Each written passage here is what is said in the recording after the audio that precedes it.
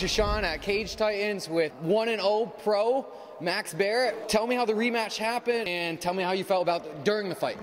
The rematch happened just through trying to get another fight for this event at 135 or even 125, and just having troubles getting the right opponent. So he was looking to go pro, I was looking to go pro, and it seemed like a good first professional debut for me. What adjustments did you have to make from the first fight to the second fight? And did you expect him to initiate the takedown? Yeah, I was ready for that.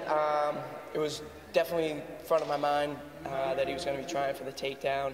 The last fight, I think he took me down a couple times off the cage, so I was expecting that, and did what I expected, and yeah.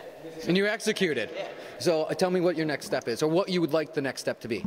Just fight. I'll fight for anyone.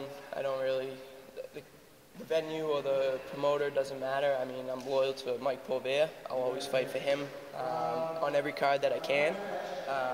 But in the end, my goal is to get to the top. And I mean, I don't see Mike having an issue, you know, getting me fights and, you know, matching me. And so I'll stay with him as long as I can until I guess, you know, I can't fight here anymore. I mean, I don't know. You outgrow it. Right. You've bounced and fluctuated basically between 125 and 145.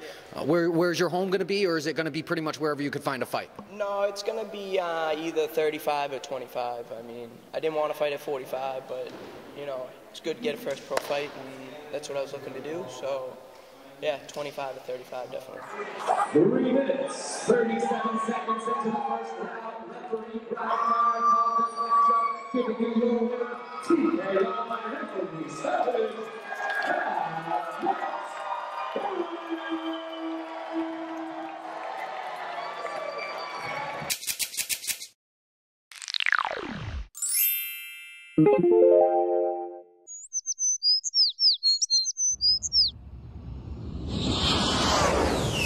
Help lift our veterans up. VetAir.org. Help us tap cancer out at tapcancerout.org.